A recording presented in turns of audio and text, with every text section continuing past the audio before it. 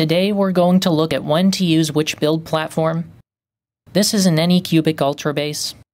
This platform offers flexibility because it has two sides. One side is covered by an inorganic microporous coating that assists in print adhesion. This allows you to print thermoplastics without surface treatment.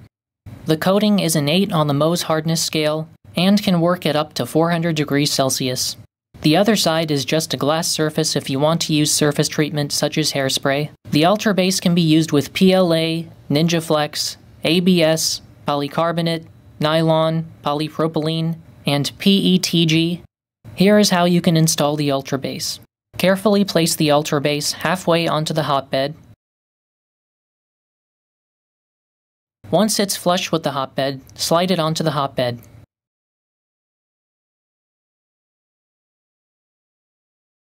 Use blue masking tape to secure each side of the Ultra base with its own piece of tape.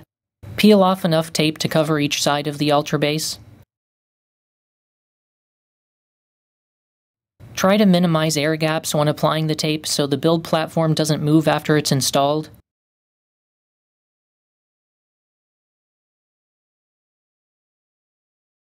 First, press the tape onto the Ultra base, then fold the tape onto the side of the Ultra base.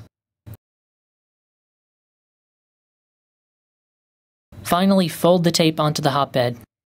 The back of the platform hangs off of the hotbed, so we can just use multiple pieces of tape.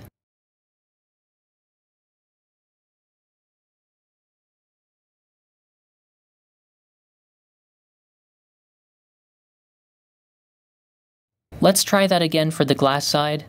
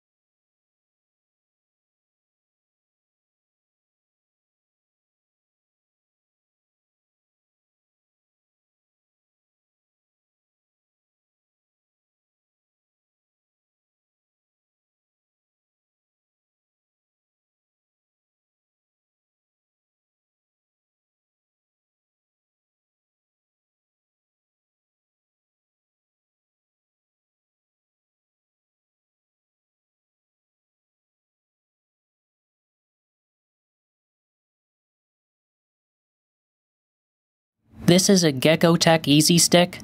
It's a coated polycarbonate sheet that has adhesive so it can stick to a metal sheet. If you have a magnetic plate installed, that metal sheet sticks right onto the hotbed. This Easy Stick can be used with ABS, PLA, PETG, PETT, PVA, HIPS, ASA, NinjaFlex, and nylon.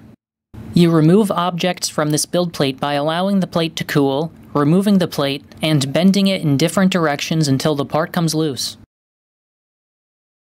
This is another removable magnetic build platform. It's a steel plate that is coated in PEI. This build platform offers excellent adhesion for many materials, from ABS to PEEK. In fact, this is what we use for printing PEEK parts at Hyrel.